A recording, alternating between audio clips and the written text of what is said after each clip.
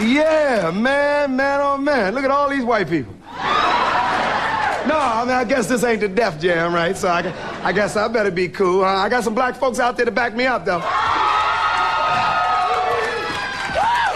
All right. Man, I am so happy to be here. This is a dream come true for me. I mean, hosting Saturday Night Live, I watched everybody. All of them on here, and I was like, when I'm gonna get my chance? When I'm gonna get my chance? But damn it, now it's my chance.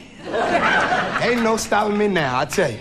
It's crazy, though. I got to talk about some things. The daggone censors are following me everywhere around, which they get off my ass. Oops, damn, did I slip?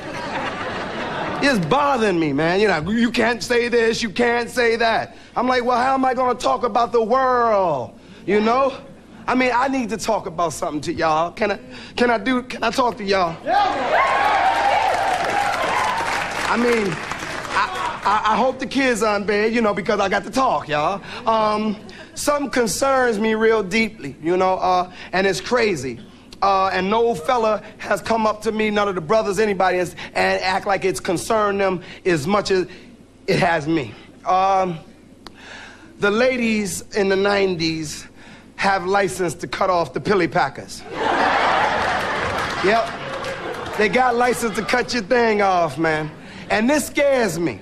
Okay? Because I know women are mad in the 90s, especially white women. I mean, this is the year where they smashing knees and cutting the pilly packers off.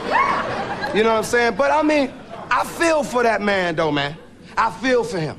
Because you took his thing, man. You know what I'm saying? He can't do this. He ain't ever gonna really be able to do this. You know, if you can't do this in your life, something's missing. You know what I'm saying? And the lady cut it off, man. And cut it off while he was asleep. See? And he didn't even know it was gone. You know, he was asleep, just chilling, you know, rubbing, you know, having one of them dreams. You know.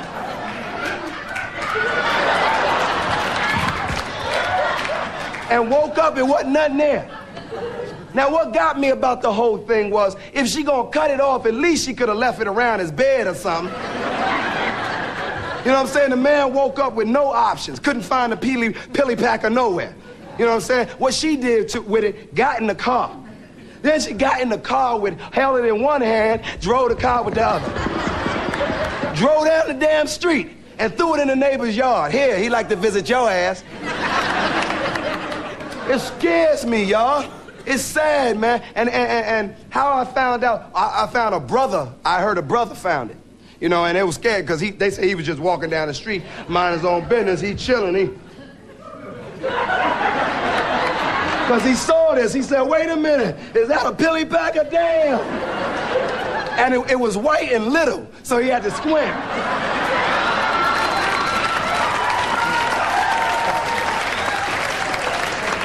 He ain't really know, you know. He said, Dad, well, I don't really know that person. He wanted to pick it up, but he said, I don't know the person. So what he did was run and get a stick and scooped it up, you know, and said, all right, cool, what can I do with it? What can I do with it? You know, what can I do with it? You know, and he said, what will white man do? What will white man do? You know, and the first thing came to brother's head was, get it on ice. You know, so he saw an ice cream truck, you know, threw the pilly packer on some snow cones, you know. It scares me so bad, I don't go to bed without a nutty buddy by my side, yo. Something else concerns me, and it hurts. See, I'm single. I'm a single man. I don't have nobody. I'm looking for somebody. But I'm meeting a lot of women out there, and you got some beautiful women, but you got some out there that I gotta say something. Some of you are not washing your ass properly. Okay, don't get me wrong. Not all. Some of you. You know what I'm saying? I'm sorry, because listen. Now, I don't know what it is that a woman got to do to keep up the hygiene on the body. I know I'm watching douche commercials on television, and I'm wondering if some of you are reading the instructions. I don't think so. You know? Because I'm getting with some of the ladies smelling odors going, wait a minute. Girl, smell this. This you. Smell yourself, girl. Smell yourself. I'll tell a woman in a minute, douche. Douche. Some women don't like when you tell them that, when you straightforward with them. Douche, forget you. You cannot douche all the time. You're gonna wash all the natural juices out the body. I say, well, I don't give a damn what you do, put a Tic Tac in your ass. Put a shirt in your ass. Oh, you know? It's like a good damn place for a stick up in your ass.